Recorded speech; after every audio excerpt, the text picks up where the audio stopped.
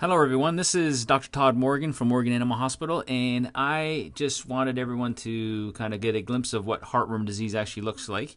And this, we've had a couple of heartworm positive dogs already, and it's only the end of April. And I just wanted to just kind of see what we see actually underneath the microscope slide. When a dog comes in for a heartworm test, we actually check for the antigen of an adult worm. And what you see here aren't the adult worms. They're actually called the microfilaria, or almost like the baby worms that the adult worms actually secrete.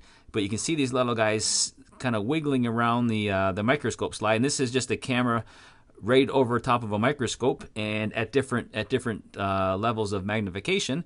And what you can see is these little microfilaria kind of swimming around the red blood cells.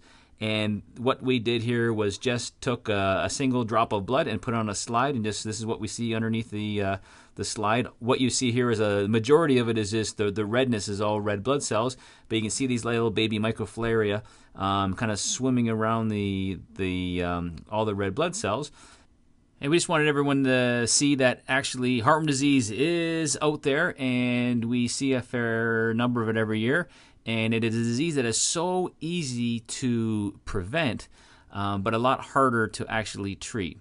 And we can treat this dog, but the treatment is a little bit more detailed with medications that are almost like arsenic type of medications that kind of kill the adult worms. But it is a condition that's very easily to prevent.